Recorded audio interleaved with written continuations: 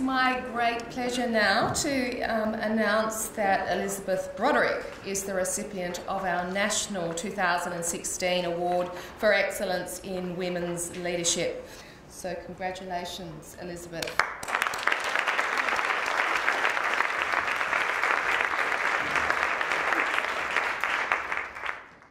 It's such a great pleasure to be here this afternoon, and such a great thrill and honour to win the award from Women in Leadership Australia.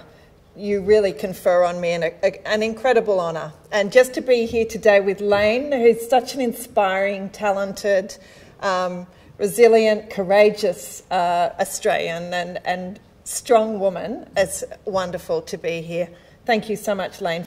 So the work of Women in Leadership Australia, the symposiums, the awards, they're just so important in lifting the visibility of women in our nation and also providing a crucial platform for women to expand their influence, because when we expand our influence, that's when we create a more gender equal Australia.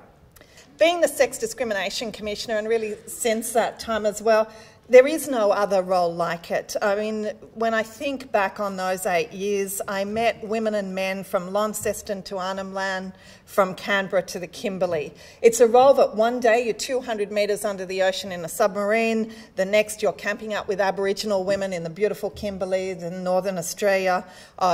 Maybe you're in the slaughterhouse production lines with abattoir workers in South Australia.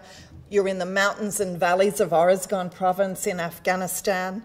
It's taken me to remote communities, to company boardrooms, to small but powerhouse community organisations, to government agencies, the parliaments, the decks of frigates, the Pentagon, NATO, the United Nations, the World Bank, the White House, and everywhere in between. There are not many jobs like that, I have to say.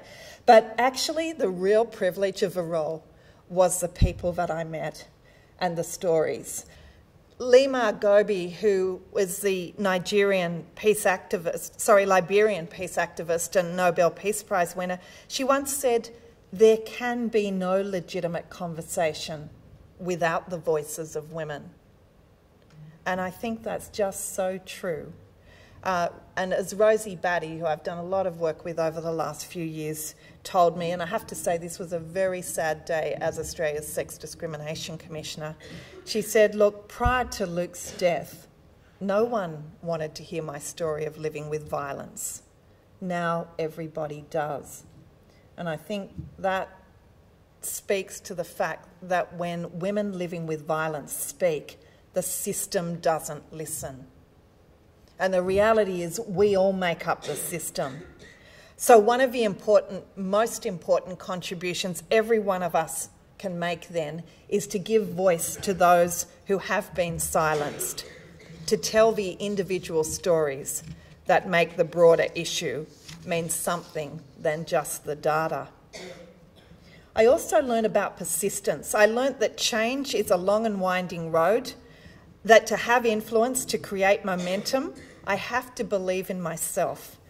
And that's about finding and maintaining courage. And Lane's such a great example of that we have to have courage as we step forward.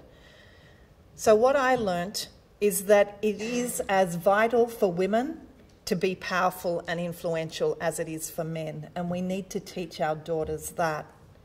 Because most progress won't come in one giant leap.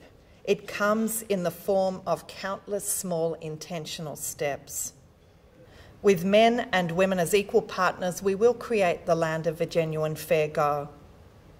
And to those women from every background, my sisters who have led the way and allowed us to get to where we are today, I stand in awe of what you've done and will continue to do. Because I feel so optimistic about where we are today. Australia has shifted. We've seen so many examples of that. The moment has come and we all have to step up and seize it. It's a moment when people will be defined not by their gender, but by their shared humanity. An Australia defined by the true equality that will lie at its heart. That's the Australia I'm proud to be a part of. So thank you very much for your listening to me today, and particularly to Karen and the Women in Leadership Australia for recognising me in this way. I'm humbled and I'm even more energised to go out and change the world. Thank you.